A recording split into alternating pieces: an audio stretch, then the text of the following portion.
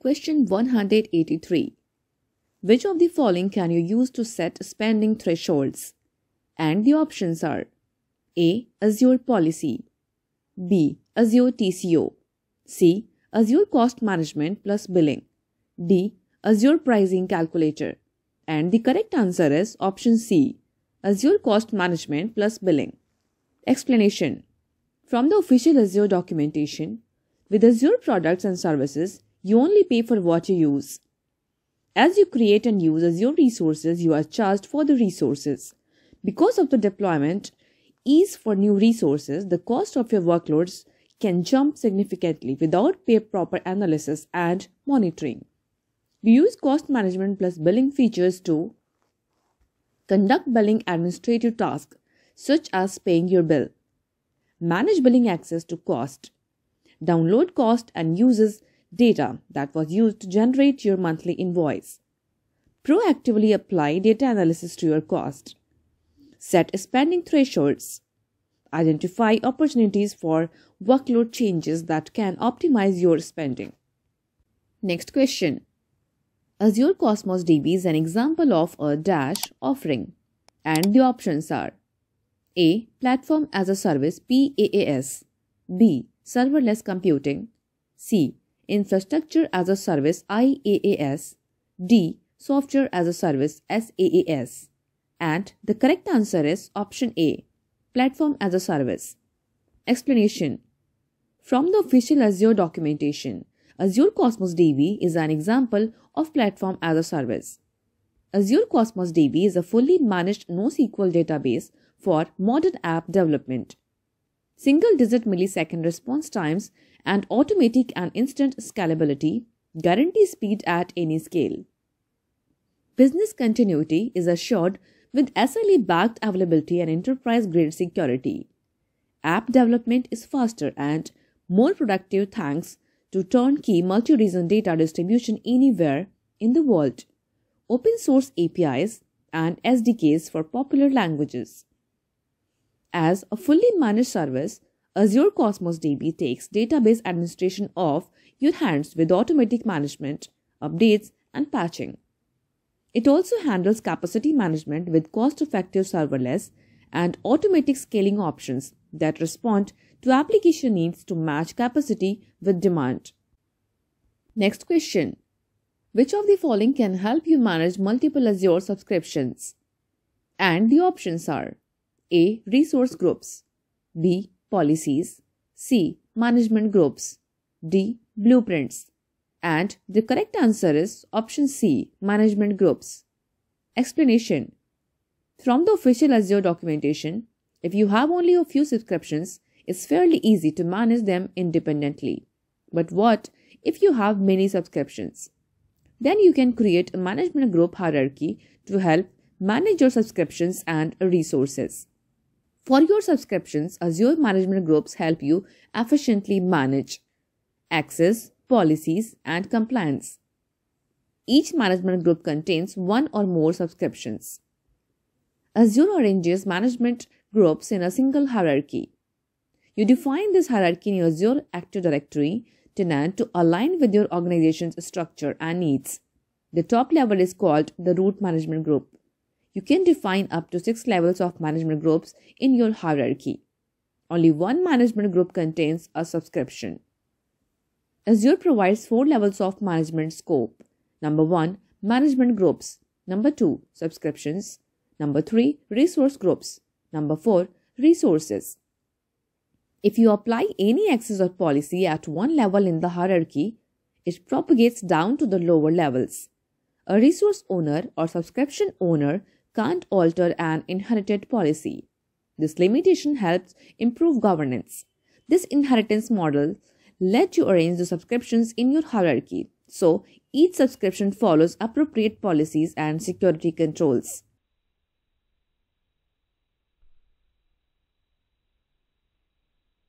Next question.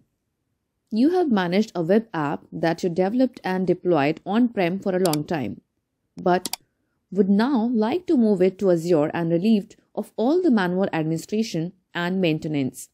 Which of the following buckets would be most suitable for your use case? And the options are A. Software as a service, B. Infrastructure as a service, C. Database as a service, D. Platform as a service. And the correct answer is option D. Platform as a service. Explanation. From the official Azure documentation, Azure App Service is a platform as a service offering that lets you create web and mobile apps for any platform or device and connect to data anywhere in the cloud or on-premises. App Service includes the web and mobile capabilities that were previously delivered separately as Azure Websites and Azure Mobile Services. Next question. As the cloud admin of your organization, you want to block your employees from accessing your apps from specific locations. Which of the following can help you achieve this? And the options are A. Azure Single Sign-On (SSO), B. Azure Sentinel, C. Azure Active Directory Conditional Access, D. Azure Role-Based Access Control (RBAC). And the correct answer is option C. Azure Active Directory Conditional Access. Explanation. From the official Azure documentation, the modern security perimeter now extends beyond an organization's network to include user and device identity. Organizations can use identity-driven signals as part of their access control decisions. Conditional access brings signals together to make decisions and enforce organizational policies. Azure AD conditional access is at the heart of the new identity-driven control plane. Conditional access policies at their simplest are if-then statements. If a user wants to access a resource, then they must complete an action. Example, a payroll manager wants to access the payroll application and is required to do multi-factor authentication to access it.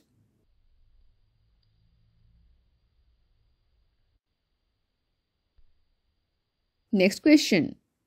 Which of these approaches is not a cost-saving solution? And the options are A. Use the correct and appropriate instance size based on current workload. B. Use reserved instances with Azure Hybrid. C. Load balancing the incoming traffic. D. Making use of Azure Cost Management. And the correct answer is option C. Load balancing the incoming traffic. Explanation. Load balancing is done to increase the overall availability of the application, not to optimize cost. Next question. Dash. Service is available to transfer on-premises data to blob storage when large data sets or network constraints make uploading data over the wire unrealistic. And the options are A. Azure Data Box, B. Azure File Sync, C. Azure Blob Storage, D. Azure Data Factory. And the correct answer is option A. Azure Data Box. Explanation. From the official Azure documentation, Azure Blob Storage is Microsoft's object storage solution for the cloud. Blob storage is optimized for storing massive amounts of unstructured data. Unstructured data is data that doesn't adhere to a particular data model or definition, such as text or binary data. Blob storage is designed for serving images or documents directly to a browser, storing files for distributed access, streaming video and audio, writing to log files, storing data for backup and restore, disaster recovery and archiving, storing data for analysis by an on-premises or Azure-hosted service. A number of solutions exist for migrating existing data to blob storage. Azure Data Box service is available to transfer on-premises data to blob storage when large data sets or network constraints make uploading data over the wire unrealistic. Depending on your data size, you can request Azure Data Box Disk, Azure Data Box, or Azure Data Box Heavy devices from Microsoft. You can then copy your data to those devices and ship them back to Microsoft to be uploaded into blob storage. EZCopy is an easy-to-use command line tool for Windows and Linux that copies data to add from blob storage across containers or across storage accounts. For more information about EZCopy, see Transfer Data with the EZCopy v10 and more. Next question. Dash. allows you to implement your system's logic into readily available blocks of code that can run anytime you need to respond to critical events. And the options are A. Azure Functions, B. Azure Cognitive Services, C. Azure Kinect DK, D. Azure Application Insights, E. Azure Quantum. And the correct answer is option A. Azure Functions. Explanation. From the official Azure documentation, Azure Functions is a serverless solution that allows you to write less code, maintain less infrastructure, and save on cost. Instead of worrying about deploying and maintaining servers, the cloud infrastructure provides all the up-to-date resources needed to keep your applications running. You focus on the pieces of code that matter most to you, and Azure Functions handles the rest. Azure Functions provides compute on demand in two significant ways. First, Azure Functions allows you to implement your system's logic into readily available blocks of code. These code blocks are called functions. Different functions can run anytime you need to respond to critical events. Second, as requests increase, Azure Functions meets the demand with as many resources and function instances as necessary, but only while needed. As requests fall, any extra resources and application instances drop off automatically. Next question. Which of the following can help you download cost and uses data that was used to generate your monthly invoice? And the options are A. Azure Advisor, B. Azure Resource Manager, C. Azure Monitor, D. Azure Cost Management. And the correct answer is option D. Azure Cost Management. Explanation. From the official Azure documentation, by using the Microsoft Cloud, you can significantly improve the technical performance of your business workloads. It can also reduce your cost and the overhead required to manage organizational assets. However, the business opportunity creates a risk because of the potential for waste and inefficiencies that are introduced into your cloud deployments. Cost management plus billing is a suite of tools provided by Microsoft that help you analyze, manage, and optimize the cost of your workloads. Using the suite helps ensure that your organization is taking advantage of the benefits provided by the cloud. With Azure products and services, you only pay for what you use. As you create and use Azure resources, you are charged for the resources. Because of the deployment ease for new resources, the cost of your workloads can jump significantly without proper analysis and monitoring. You use cost management plus billing features to conduct billing administrative tasks such as paying your bill, manage billing access to cost, download cost and uses data that was used to generate your monthly invoice, proactively apply data analysis to your cost, set spending thresholds, identify opportunities for workload changes that can optimize your spending. Next question. Dash is a strategy that employs a series of mechanisms to slow the advance of an attack that's aimed at acquiring unauthorized access to information.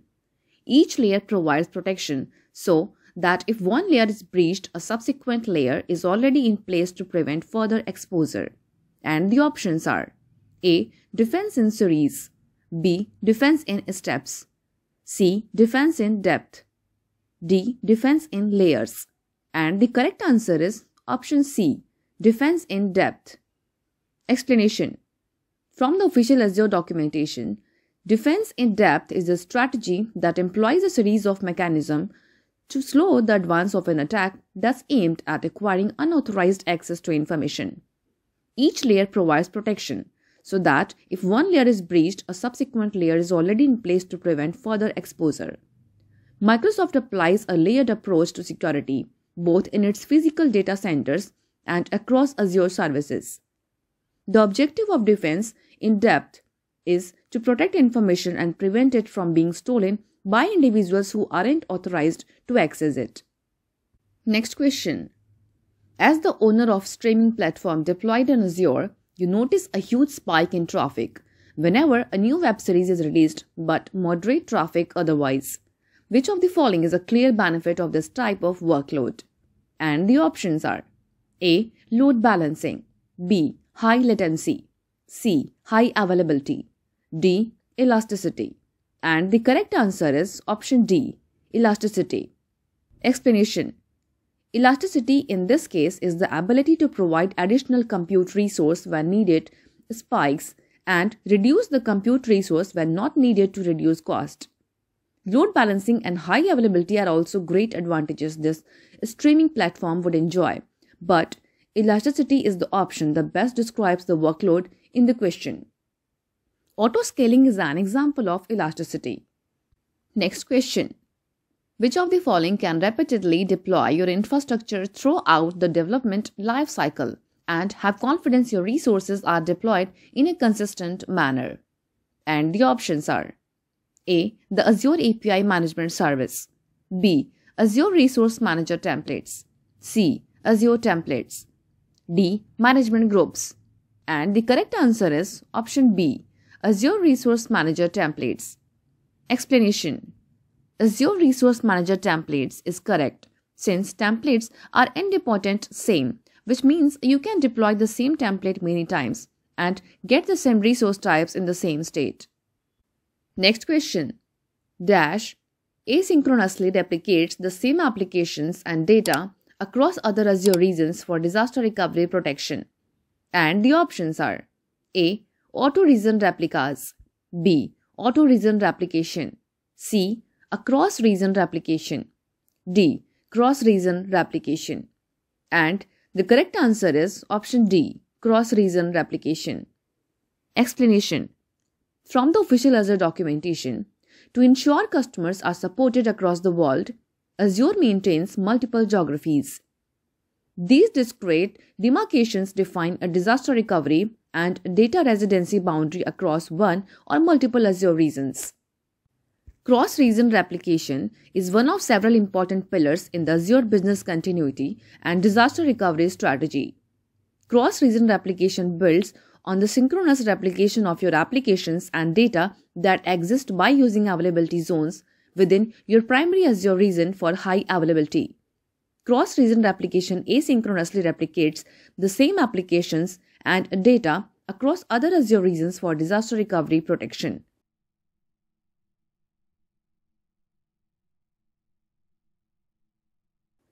Some Azure services take advantage of cross-region replication to ensure business continuity and protect against data loss. Azure provides several storage solutions that make use of cross-region replication to ensure data availability. For example, Azure Geo-Redundant Storage replicates data to a secondary region automatically.